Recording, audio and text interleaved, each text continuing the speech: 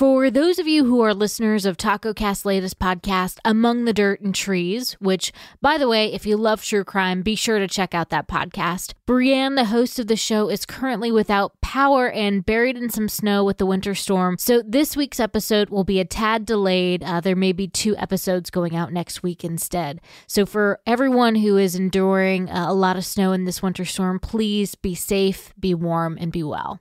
So when we first started recording this episode, we didn't realize just how long it was going to take. So it will be broken up into 2 parts, with the second part being released on Thursday. For those of you who are subscribed to us on Patreon and supporting us there, you'll have access to the full episode right away. And for those of you who subscribe to our YouTube channel, you'll get notified when the full episode is out, and the full episode will be released before Thursday on both of those forums. Imagine the worst pain you've ever felt in your life. Maybe you broke a bone, tore, or even shattered something. The human body can withstand a tremendous amount of pain, that's for sure. But imagine experiencing the worst pain over and over and over again, with the person at your side not just enjoying it, but recording your blood-curdling screams. Today's episode, we discuss 2 of the most sadistic serial killers we've ever covered, using every tool in their box.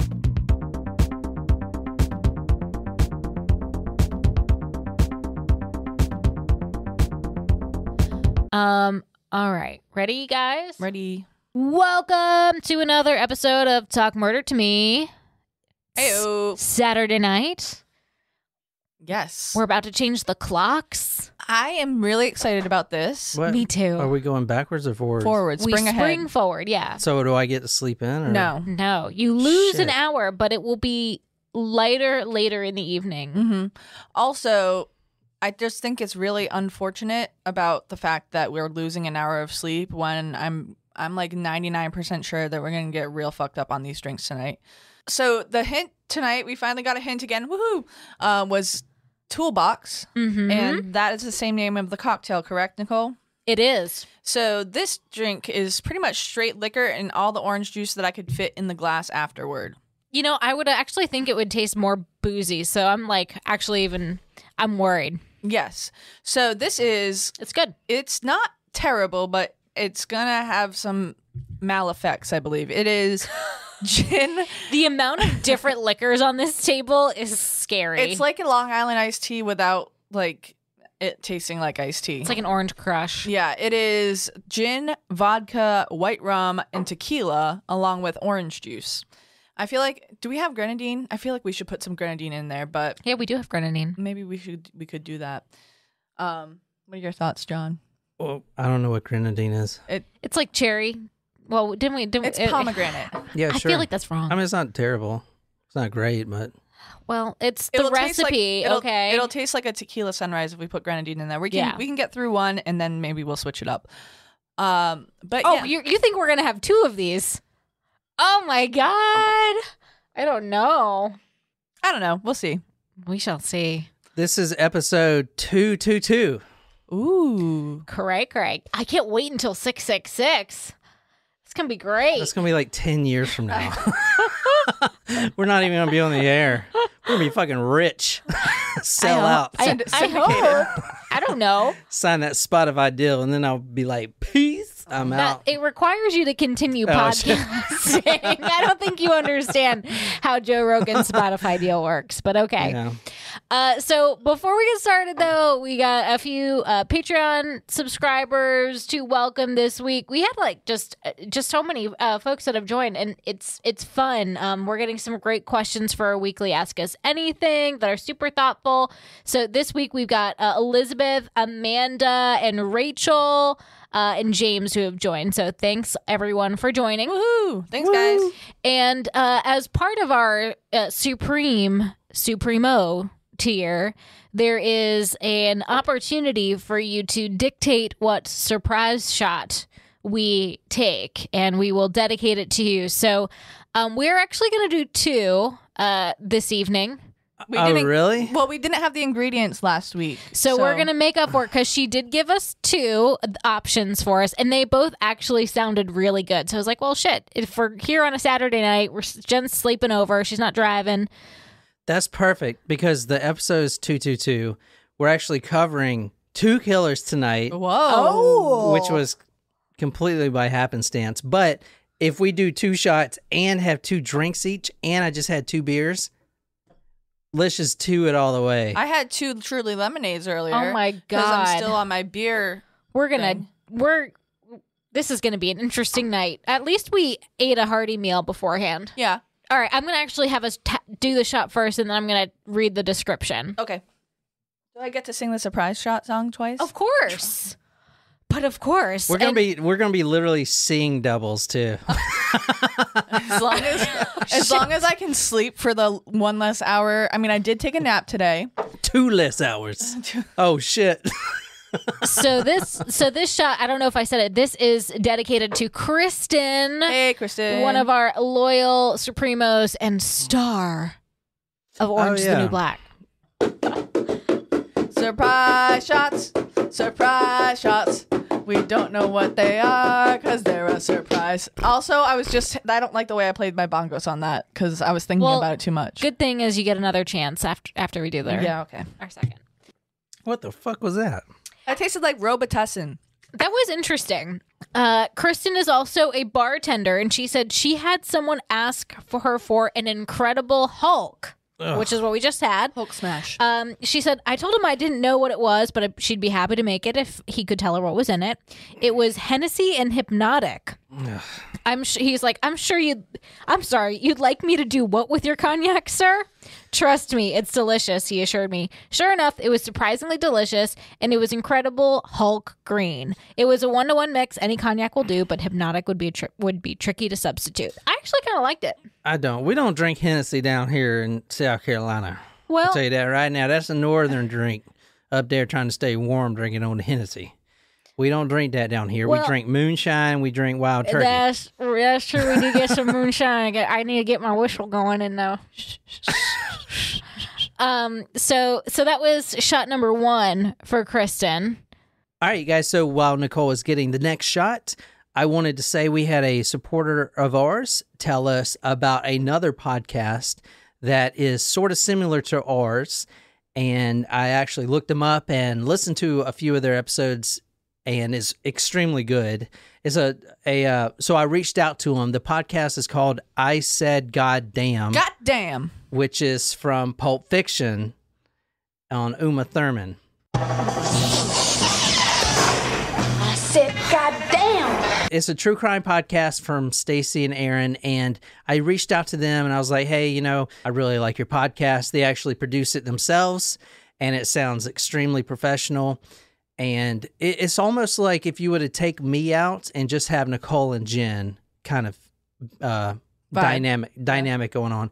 But you can tell that they're best friends, and I liked what I heard. So yeah, it was good. Yeah, definitely go subscribe to that. I Said Goddamn.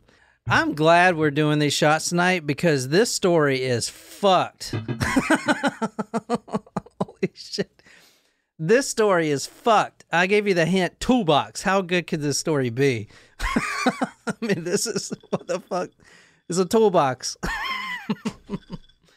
There ain't nothing good about this story. I think we are all going to really love it, to be honest with you. I'm not being sarcastic. Kristen was picking out her favorites. It's not going to go well with what we're drinking. This is like Bailey's or some shit. And I'm telling you, it's not going to go well with all this hard liquor we're drinking. Can I guess what it is? Is it like a pistachio shot? You'll see. I think that's like a dead turtle shot. Oh my God, stop. That's terrible. Where do you come up with this stuff? I like turtles. I like turtles. Surprise shot. Surprise shot. We don't know what they are because they're a surprise. You can see my face like, what? As soon as you say it singularly, I know. I'm like, It's fucking Bailey's. Cheers. Cheers. Oh, I like that a lot. I loved it, but it is not going to go well with this shit. I could drink a whole thing of that. We're going to be puking. Was it a pistachio shot?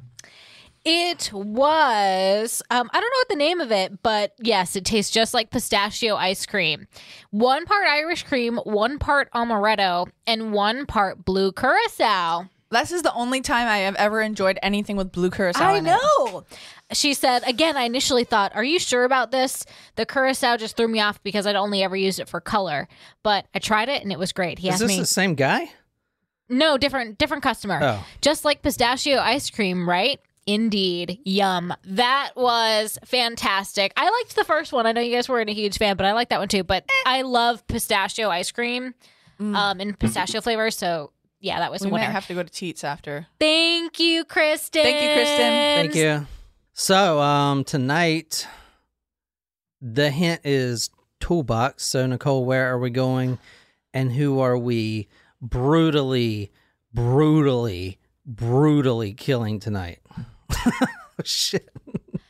I think we're going to upstate New York, and I think this is a handyman special type killer. I know we actually did a handyman killer once before, so at first when you told me the When we first hired Vinny. yeah, I was wondering, like, shoot, did he? Do you ever get afraid that you pick a story that we've already done after 222 episodes? Yeah, So at first I was like, I do didn't that we sometimes. do a handyman killer? Yeah, with Joel Rifkin and, well, not Joel Rifkin. That was Yeah, William, Joel like- Rifkin was William- handyman. William Patrick Fife, Yeah. I remember. Yeah. How'd you know that? Because I re-uploaded all of the things twice to Patreon ad-free, and Yeah. so I remember all of our series. I got a nice refresher. Yeah. So I think this is a handyman type killer, and we're going to upstate New York in, like, I'm going to say this is like a 2002 era. Okay. I think that we're going to the 70s, and I think we're going to go to California. Buca de Beppo? Buca de Beppo. I just, John mentioned that we're talking about two different killers tonight, so I think that we are going to be talking about a team of people who are, of two people that are in on a plot to murder people, and they have different arsenals that they use. All right, so tonight we are going to California again. Whoa! Oh my god! Oh my god! I'm never right about this, and I didn't even second guess myself. Is that what you I'm guessed? proud of you. So if you're new here, this is your first time, welcome. This Talk Murder Me. I put all my sources and photos and videos on talkmurder.com. Just go there. On the homepage, you will see episode 222.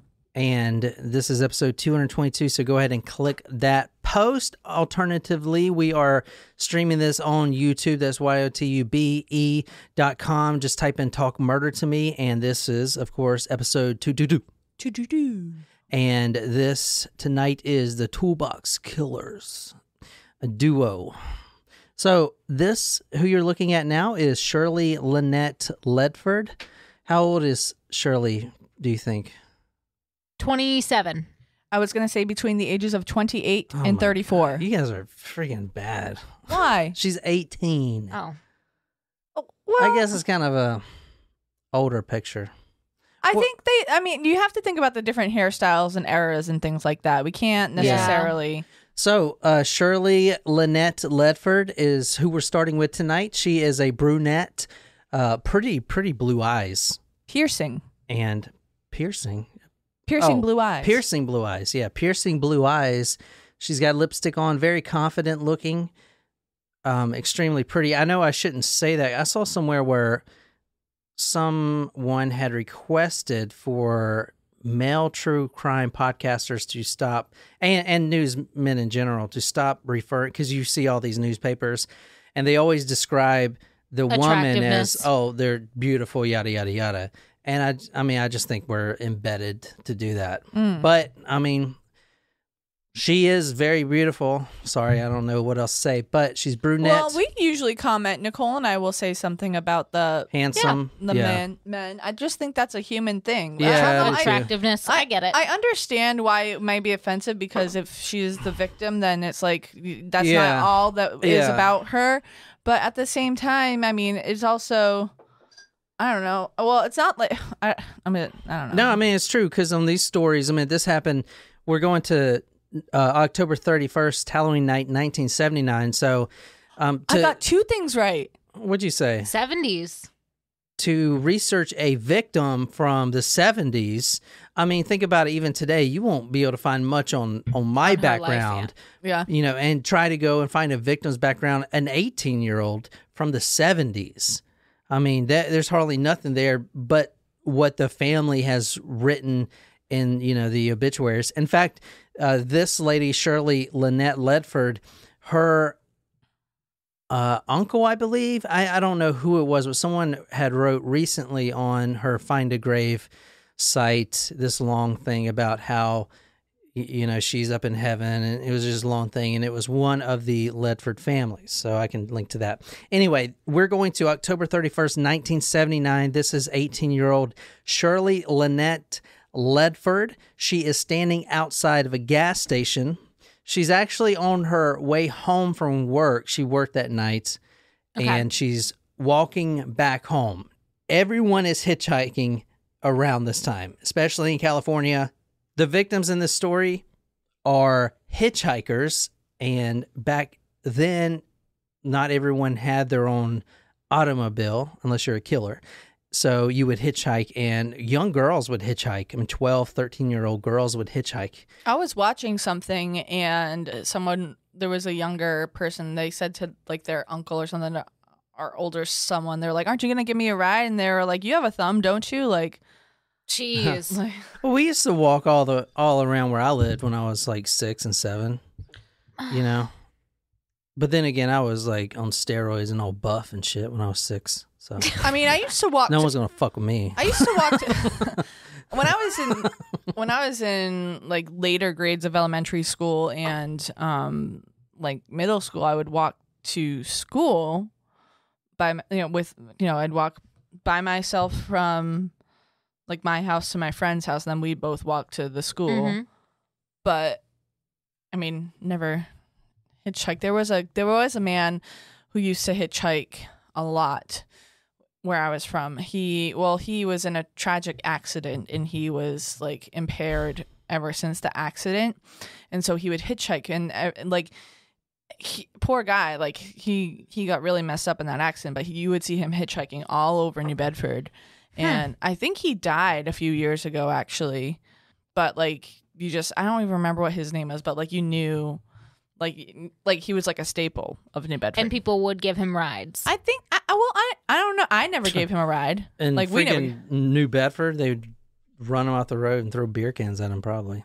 No, not the North End. So Shirley is outside of a gas station. She has her thumb up, and she is walking home. This is Halloween night.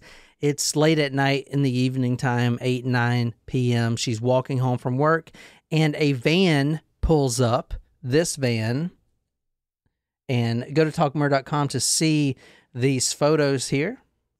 Oh, looks like the van we took our pictures in. It does. Yeah, this is a 1977 GMC van. This isn't the actual van. This is this is the exact model, but this right here is the exact van that pulled up. Oh, no. Okay. So what you're looking at now is you'll see the GMC van. It has a sliding door. Very old school looking, has a tire on the back.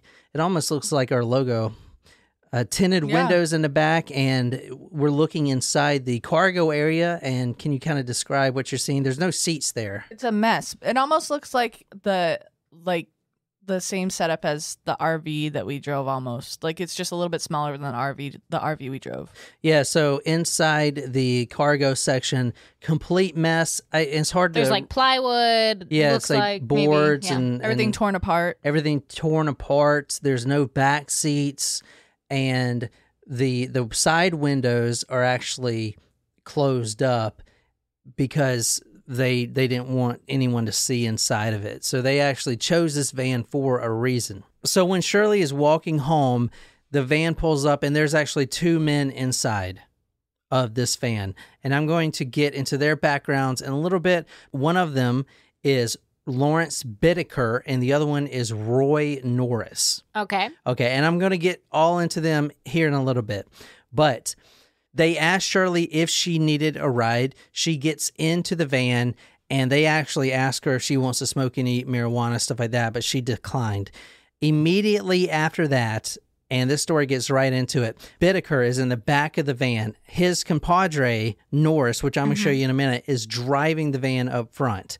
So he continues driving, and Bittaker is in the back with Shirley. He pulls out some duct tape, and he tries to wrap it around her mouth, and she is struggling. He's screaming.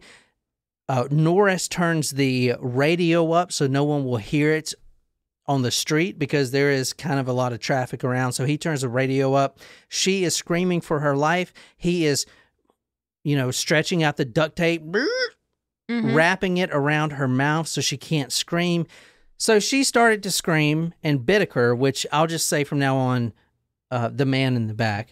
So the man in the back, it actually enjoys her screaming. So she's screaming pretty loud. He's actually enjoying it and kind of getting off with it. He pulls his pants down. He tries to force her to fillet him, and she is screaming. She actually stops screaming because she realizes that this is making him turned on even more. So then he says, quote, "What's the matter? Don't you like to scream?" End quote. Now, at this point, he takes a tape recorder and turns on the tape recorder and starts recording everything from here on out, which we're actually going to listen to, so don't worry. Oh, God.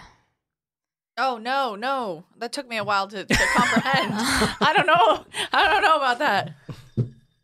So he's stripping her clothes off. He takes his fist. Now, remember, the man in the front, Roy Norris, is still driving. So this is all taking place while the car is in motion. That's the beauty of having two people doing this. They can do this on the road. So on the move. On the move. So Lawrence Bittaker, the one in back, starts stripping her down, starts to punch with his fist her breast, like just punch it right in the nipples as hard as he can. Punching. Okay, Punching, yeah. That's interesting. So at this point, Norris switches places with Bittaker. Now, I want you guys to know that Roy Norris is the deviant, the sexual deviant, and he's going to do the brutal sexual,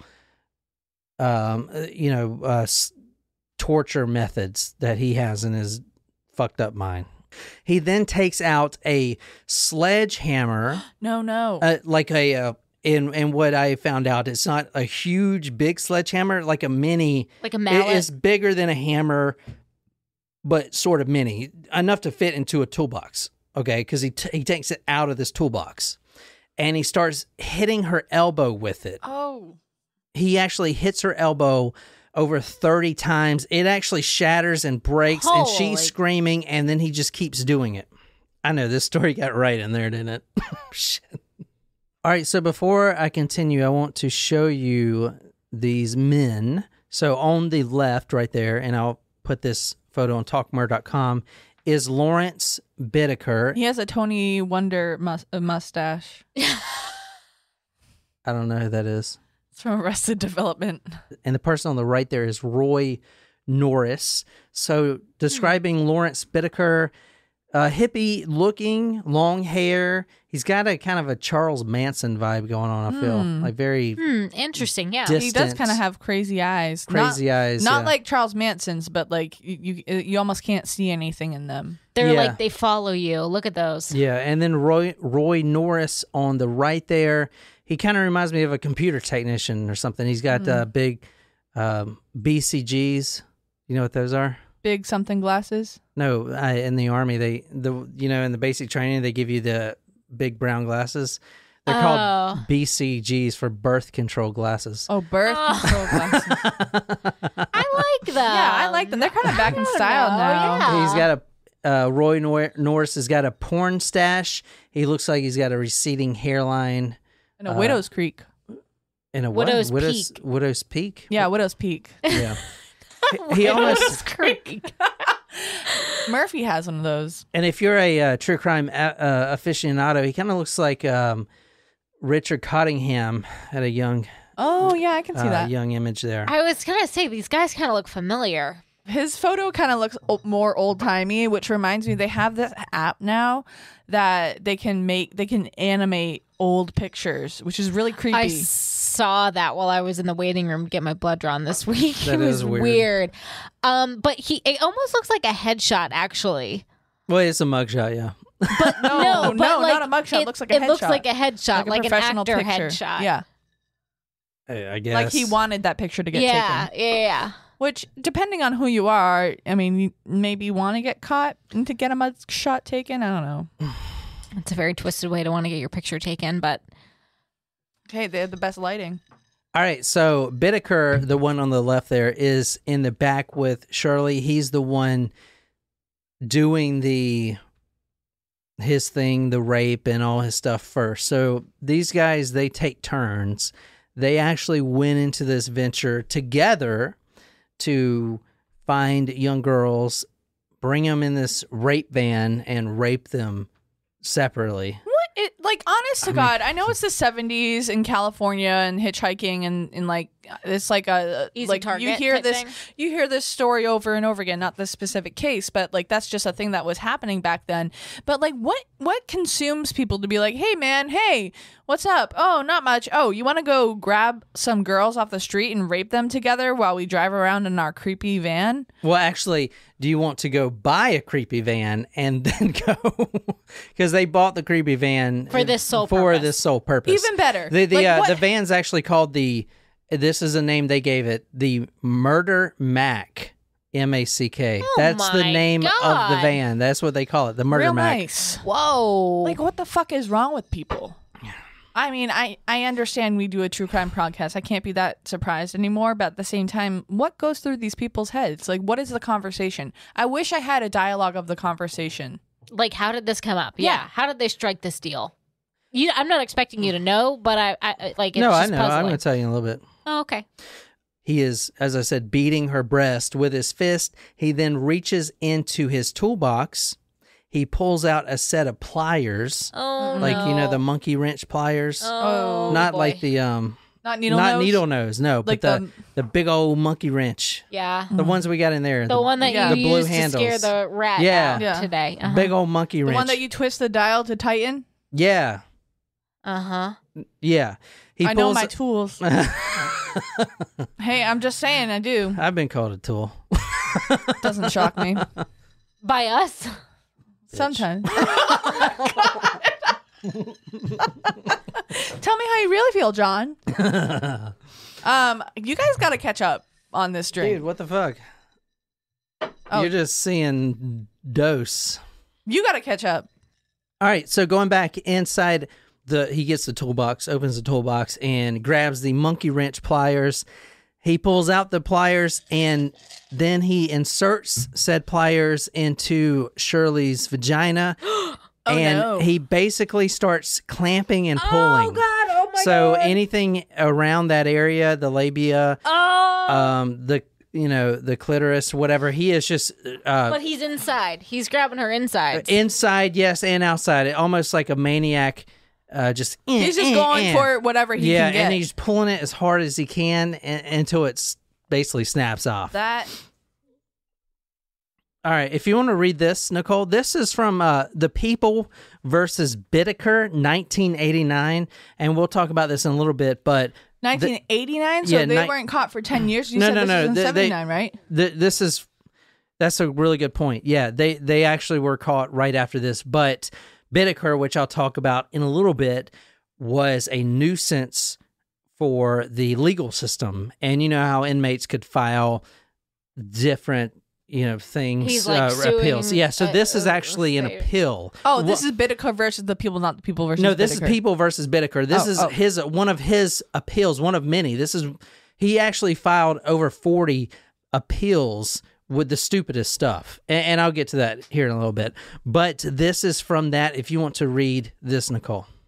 Norris compelled Ledford to orally copulate him, then turned on the recorder and began hitting her on the elbow with a hammer. Defendant told Douglas that he tortured Ledford by pulling her genitals and breasts with a vice grip.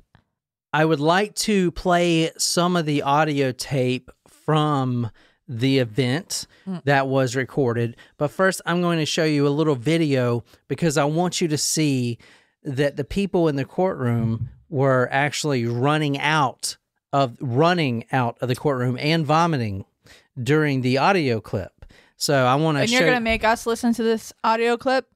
that. Yeah, that's correct. Well, I kind of wish I didn't chug that drink, but say levy. Was played in court. People rushed outside and vomited. So you see him rushing out and vomiting? They touched Miss. So that is at the court when they were actually playing the audio tape. And it's not the entire audio tape, but it's a section. I could find about a minute and 50 seconds of it. So that's what we're going to listen to. You know what, Nicole? If we can get through one lunatic, one ice pick, we can get through this. I actually have the full transcript of what went down. So we'll be reading that too. Shit, you guys fucking hate me. Shit. All right, so let's get this audio tape out the way. So this is inside the van. You get to hear the screaming.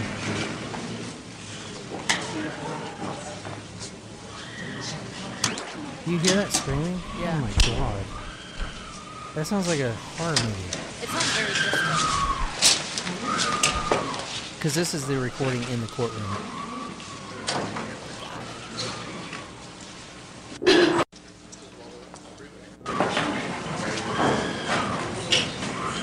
Oh my god. It's very upsetting. Yeah. So what you're hearing now is inside the courtroom. They're recording them hearing the recording of the torture.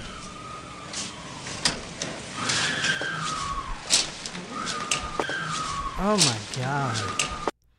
So anyway, that was just the screaming of the audio tape. I don't think the whole thing is out, but what you heard is inside the courtroom of the jury actually hearing that audio tape. And then you saw the video, guys, where there were people just, because anyone can join the courtroom with their space, of people running out, and not only running out, but vomiting. So, well, I mean, you have to think about it. This is during a time where, number one, true crime wasn't like a thing that people were like going out and accessing on their own. Number two, like nothing that they asked for, and number three, they're not people that have been like desensitized as we are. So, the fact that they're going out and vomiting, good for them for getting out of there. I mean, like, that was disturbing to me. Oh, but the jury has to stay. Well, the jury has to stay. So think about these jury members. If you get a case like this and you have to see all these dissection photos and all this shit, I mean, your whole life after that is fucked.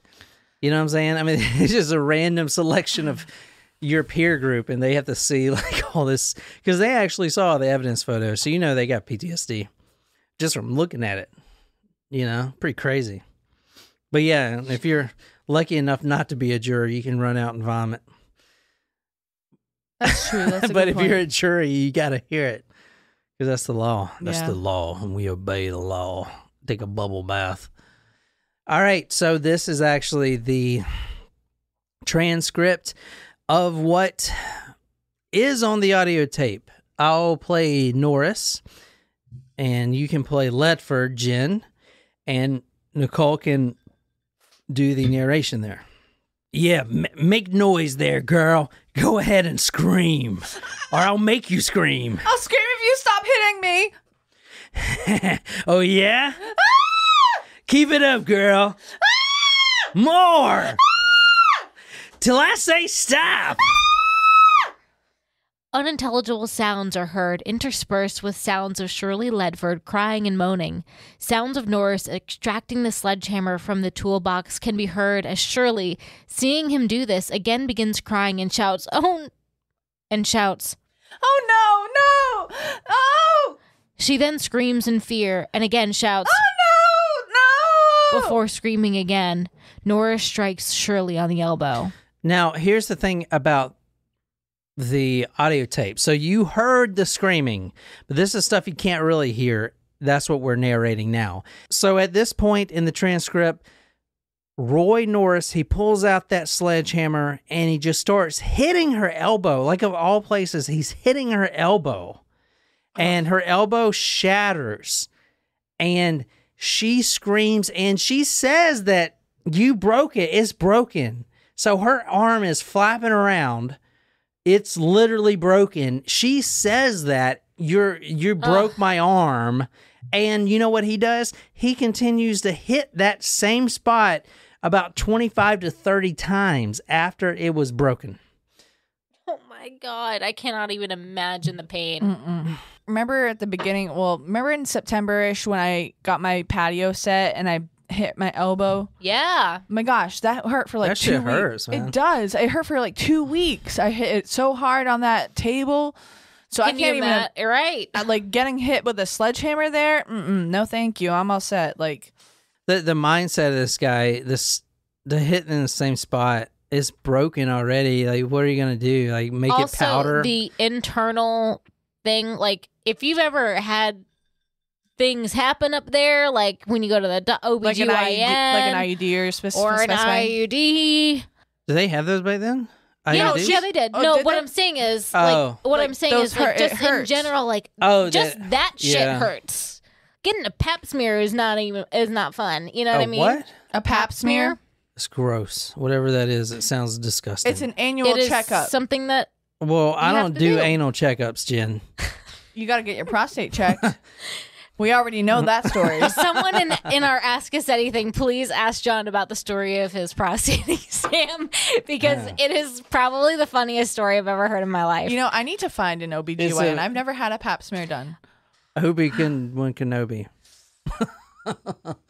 This podcast is going Can downhill. I just... Oh my gosh, wait. Before we move on, I just want to... And John, if you move this to the beginning or whatever, it's fine. But I'll today... move it to the back. Yeah, a year ago today was our show in West Virginia. It was North Carolina. It wasn't Charlotte. It was Raleigh. That was a Rally. And that was it was right before COVID hit. It was right before. Literally right before. Yeah, because I made that joke. I remember. It was everyone Friday. got Yeah, mad at me. Friday the 13th. We were in Raleigh a year ago today. We got fucking hamsed. Yeah, I had to drive home that time. Did you? Yeah. I don't remember. I was hamsed. Where did we ate somewhere after? We always eat somewhere after. Oh, we Because got we're- burgers. They had a food truck. We got food at the food truck. but we right? went Because with we're Jess and unhealthy, Blake. y'all. You broke it. I barely hit it. Don't hit me again. Norris can be heard lifting the sledgehammer from either the floor of the van or possibly the wooden frame of the bed the two had constructed near the rear of the van. No. Bludgeoning sounds can be heard interspersed with repeated high-pitched screams. No. That sounded like the screams off the tape. I do a lot of voice acting. Shirley is struck 25 times in succession on her left elbow my by God. Norris, who repeatedly fractures her left elbow. Each time the hammer strikes her, a piercing scream can be heard. At one point, she may have tried to say something, but her voice had become an unintelligible mass of pain. How's that? What's going on? Oh, sorry. And then Bittaker says, "Hey, what's going on?" Then Norris says, I was beating on her elbows with a hammer. Ah! "Oh! What are you sniveling about? No! Ow! Ow! Ow! Ow, that hurts my ears. I'm sorry. Jen. I'm trying to be accurate. At this point, Norris turns off the tape recorder, and now it's time to end her life. She actually screams out, quote, "Do it! Just kill me!" Yeah, no end shit. quote. I would say it too. Which is honestly. crazy. I mean, if you're getting tortured, you heard the screams, harrowing screams. I mean, you can't even, you watch any horror movie, it doesn't sound like that. Put me out of my misery. Those are just blood curdling, just make you cringe screams that you heard. So she says, quote, "Do it, just kill me," end quote. Like, just fucking do it, please. Goddamn. So if you want to read this is from the Bittaker versus People versus Bittaker. The tape recorder is then switched off before Norris strangles Shirley by twisting a wire coat hanger around her neck. The last words Shirley Lynette Ledford spoke at the end of her short life were, "Do it, just kill me." Oh my gosh. Like, a wire coat hanger, like that takes more. I don't have any words. Shirley Ledford was actually the last murder they've done together. They've killed 5 girls, teenage girls. Including her. Now, did they have any separate from each other that we know of? Interesting question. So no. They're all as No, team. they're all as a team. Okay. But for this murder, they thought it would be a good time if they just throw the body Black Dahlia style into a residential neighborhood and just leave it there. This person. So that's how this they got person, caught. yeah. So they actually threw Shirley's. It's very degrading, but they threw her body, mutilated body, on someone's front lawn. Oh my God. And it was found actually by a morning jogger. Like, how can you have so much disrespect for a human life by just throwing them out like they're garbage? Like, I just don't understand. They did it as for them, it was an act of just like you're nothing type of, Exactly. Like, it's like they did it as kind of a joke, honestly. Now, from the appeal, quote, they put Ledford's body in a bed of ivy in a suburban neighborhood where it was discovered by an early morning jogger, end quote. The coat hanger was obviously still wrapped around her neck. Oh, no. Because it's a wire coat hanger. They basically, untwist the little hook on it. You untwist it. I mean, you've done that before. Mm-hmm. That's interesting that they untwisted it instead of just stretching out the wire hanger and then Oh, that's a good point. Maybe they did. I don't know. The evidence photos are not available at all. So I'm just trying to figure out how they did it. You're using your own imagination? Yeah, so I mean, they may have just pulled the butt end of it and put it over her head. Like a diamond. Yeah. And then, I don't know. It's hard to imagine like that. But that's not something that's like an easy... I mean, wire hangers are malleable, but still you have to like... Yeah, I guess you they could conform it to your neck too. Like, I don't know. See, I was thinking they may have cut it. Now, this information is not available that I could find. At least I was thinking they may have cut the wire hanger or something. But I mean, who no more knows? wire hangers. Yeah. Name that anyway, movie. if you want to read this is from the appeal. Rosemary's Baby, Nicole. Oh, That's okay. I did see that movie. I have not. Shocking. Wait, you know the quote? Of course, everyone knows the quote. What? From Rosemary's Baby? Yeah, no more wire hangers. No, nobody knows that. That's a great movie, by the way. You Very scary. Did you know that quote? No. I mean, I will. Are you sure it's Rosemary's Baby? I'm like pretty damn sure.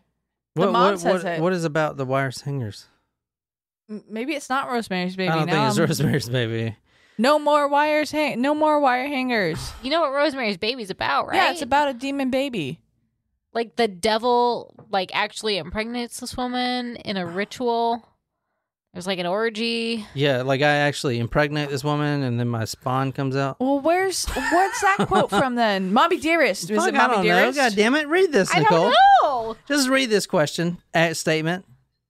Shirley Ledford's body was discovered shortly after she was killed. The coat hanger was still wrapped around her neck. The body had extensive bruising and tearing on her breasts, bruises on the genitals, and bruises on one elbow. Laboratory examination showed sperm in her mouth, vagina, and anus. Maybe it was Mommy Dearest. She was raped by both, actually, by both men raped. So, questions so far. Just so the other victims, you said there were 5 victims total. Were they all killed in the same manner? Sort of. So there is obviously an escalation pattern, like most serial killers. It takes them a while to figure it out, and then they get more gruesome. This was the last murder. And most gruesome. Okay. Yeah. Okay. But they're still all pretty bad, which we will explore in pretty in-depth detail. So, anyway.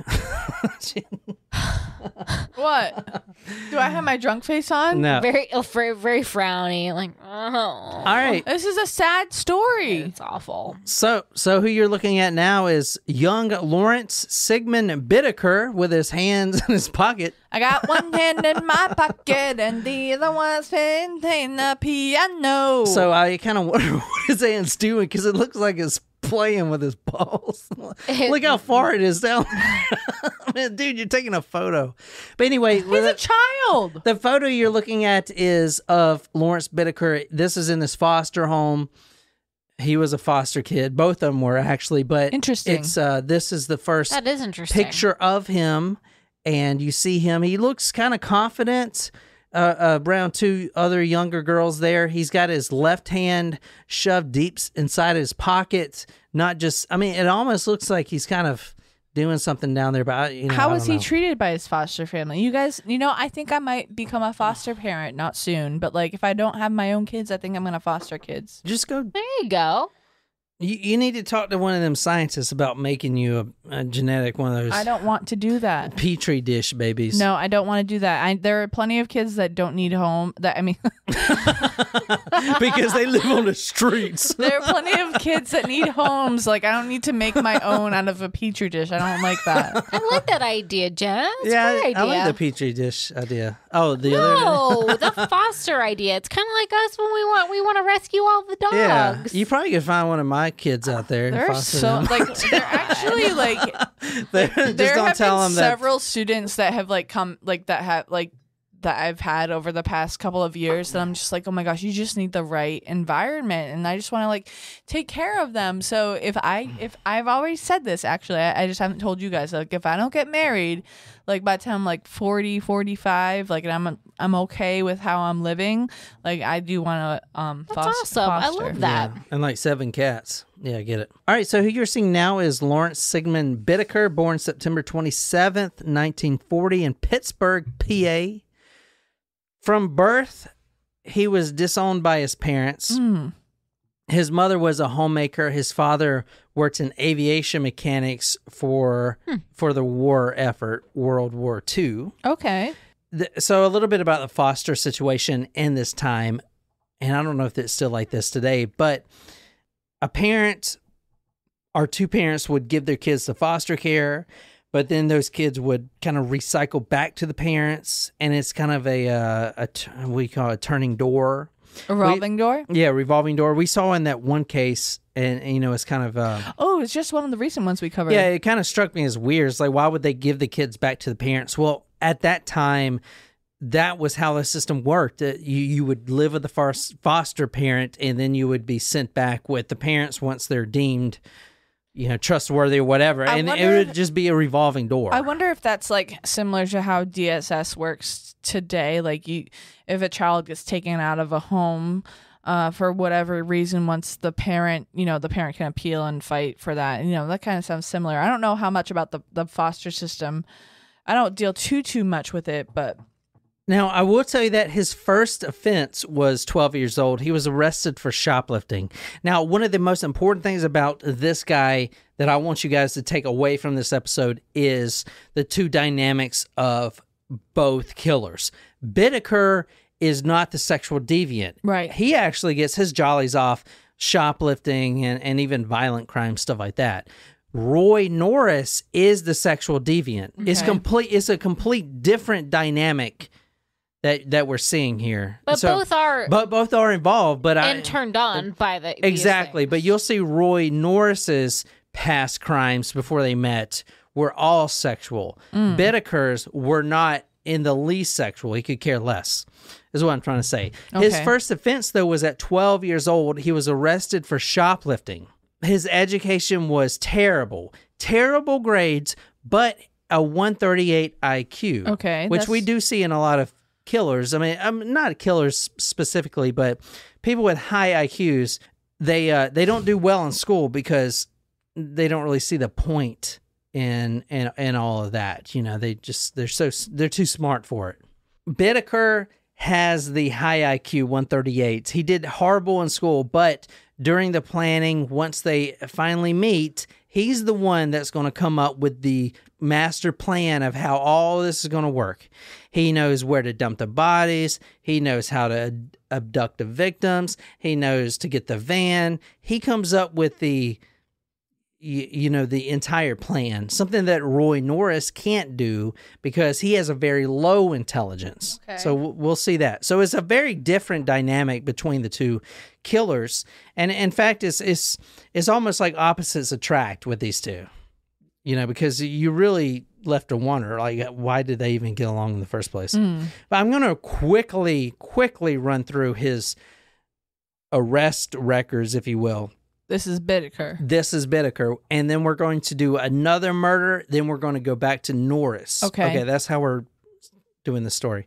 Sorry if I sound a little drunk. 1957. Reasonable. Yeah, I mean, like, I am not a little drunk. Like, I'm drunk. Like, I'm not drinking anymore. In 1957, Bittaker dropped out of high school. He was arrested, and this is when he's 17 through 19. He was arrested multiple charges of hit and run, auto thefts, and evading arrests. So nothing to do sexually here. Sounds like he needs to get retested for his driver's license. How many hit and run accidents did he have? 2 that I saw. 2. Wow. That's that's pretty bad. And Grand Theft Auto. In fact, in 1957, he was arrested by the FBI. Oh. Which is something you don't want. I mean, it took me years to get that off my arrest record. Shut the fuck up. I'm going to run through this. Bittaker was born September 27th, 1940, adopted and straight disowned by his parents. 12 years old, arrested for shoplifting. As I said, 1957, arrested by the FBI for Interstate Motor Vehicle Theft Act. August of 1959, when he was 19 years old, he was convicted and sent to Oklahoma Federal Reformatory for 18 months. He then transferred to the medical center in Springfield, Missouri. He was arrested again for robbery. So see, nothing sexual here. And the reason I'm saying that is because Roy Norris, his arrest record is nothing but sexual stuff. He was sentenced to serve 1 to 15 years. At this point, he was given a psychiatric evaluation, and he was deemed to have, quote, considerable concealed hostility, end quote. That's it? There were no other, there was no disorders that were diagnosed? So in 1962, he was given another evaluation for, quote, poor control and impulsive behavior, end quote. Sounds like ADHD. And he stated that, quote, this is from his own mouth, quote, stealing makes me feel important, end quote. 1963, he was released from prison, but he was back in prison in October of 1964 for suspicion of participating in another robbery. Another psych evaluation in 1966 gave him a, quote, borderline psychosis, end quote. He was released from prison, arrested, and imprisoned for parole violations. In June 1967, 5-year sentence, released after 3 years. He was in prison for burglary and parole violations. He got 6 months to 15 years, released after 3 years. And then from 1974 to 1978, his first violent crime, he actually was in a supermarket, Harris Teeter, whatever, and he stuffed a big old hunky steak down his pajamas. That people still do that. When I was working before I moved down here, I was at one of my stores, and people would put whole because we sell ham, jumbo size. No, we sell ground beef in a long ass fucking tube, and they put those down, all the meat down their pants. What are you doing with that meat down your pants? Just fucking buy it. So he actually stuffed a steak down his pants, and then when he walks out of the store, the clerk goes up and is like, hey, is that a big old piece of meat in your pants? And he was like, yes. So he pulls out a knife and stabs the guy. Oh, okay. That's definitely not what I was expecting. So this is his first violent crime. I hope he got a good piece of meat and not just fucking Salisbury steak or some shit. Wagyu. And it's kind of fucked up because he's had such an extensive record already. He was initially put in for, attempted murder because he literally stabbed the dude. Yeah. And it was downgraded to convicted with assault with a deadly weapon. So less than a few years later, he was released from prison in 1978. All right, so let's move on.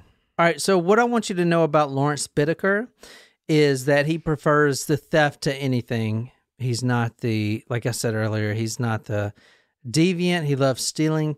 He's also violent. He's the violent one of the bunch. And he's also a machinist. And at the time, a machinist, they do metal work, stuff like that, like Patrick Bateman. Like work on machines. What's his name? Patrick Bateman? Patrick Bateman's American Psycho. Right. Yeah, no, but the guy that was in The Machinist. Christian Bale. So that was a good movie. He was a machine guy. And at the time, he was making $1,000 a week. It's Pretty like, good. dude, that's good money. That's And good. this is 1978. That's What good. the That's- fuck? Yeah, That's so more good. than I make today. Yeah, so, $1,000 a week. But during the time, it was a skill that not everyone had, so they paid for it, especially during the war. Well, this was post-war effort, but I mean, dude, you're making $4,000 a month and you're just gonna throw it all away. I know it's not a ton. I mean, it is a ton, but All right, guys, we're going to pause the episode here tonight, and we'll see you next time for part 2 to be released on Thursday.